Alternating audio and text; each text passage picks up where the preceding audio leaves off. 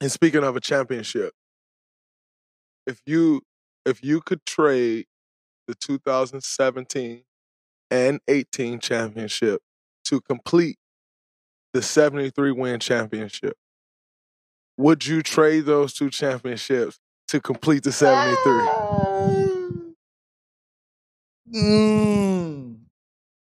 So let me get the resume right. So we'd have 2 chips and a damn near perfect season. Mm-hmm.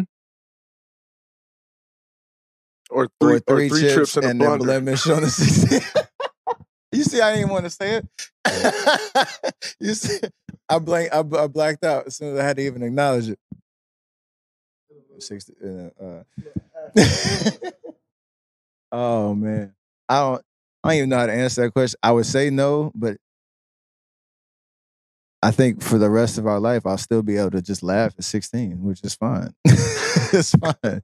It's always going to be that just awkward, like acknowledgement of an amazing regular season and in the finals run. But yeah, I say no. But get you Steph Curry in your life. I'm glad I don't take myself too seriously. Get you a Steph Curry in your life. That was hard.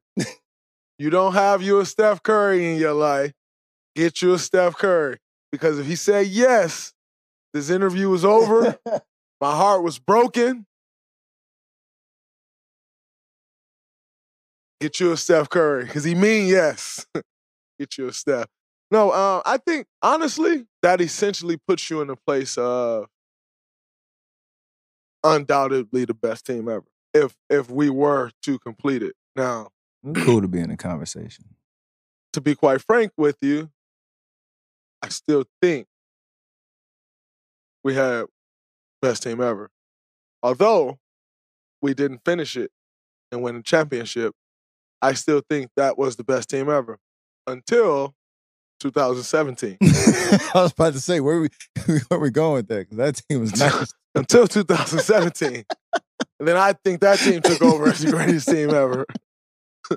So I think we still accomplished it. Best team ever. But not quite, people take numbers and they want to put the numbers there and say, oh, well, the Bulls had 72 wins. It's a feeling, bro. Like, exactly. We were the best team ever. I don't care what no one said. I can't see anyone beating that 2017 team. Not even our first, the 15, 16. I can't see anyone beating that 2017 team.